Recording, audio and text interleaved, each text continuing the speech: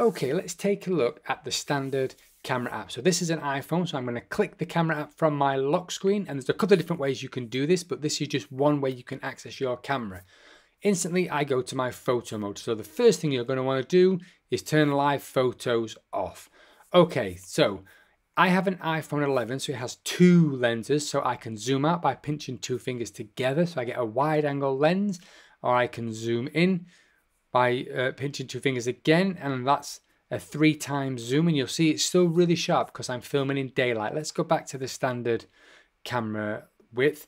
Okay, so let me have a look at how I change the style. So I just take one finger and slide it up from the bottom, and I get this menu. So I can change the size of my image from 16:9 to square, which is 1.1, or 4.3, which is the standard size.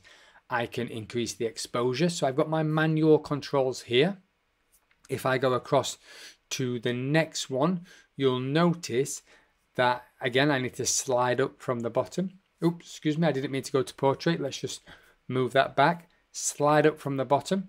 And if I go across, I get the next one in my menu, which is a timer. So I can have a 3-second or a 10-second time. So that's great if you're taking the picture. If I slide across again, I can add a color profile before I'm shooting. So I've got all of this tone, so I can shoot in vivid or black and white. I'm going to go back to original for now.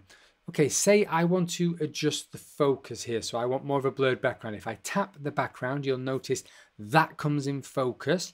If I tap the flower, which is in my foreground, that becomes in focus. So I can start playing with my depth of field. So I've just touched the button to take a picture, and I'll just show you this again. So I'll just refocus on my image. So just zoom out a little bit there, and I'll just check the focus. So there we go, zoom straight in.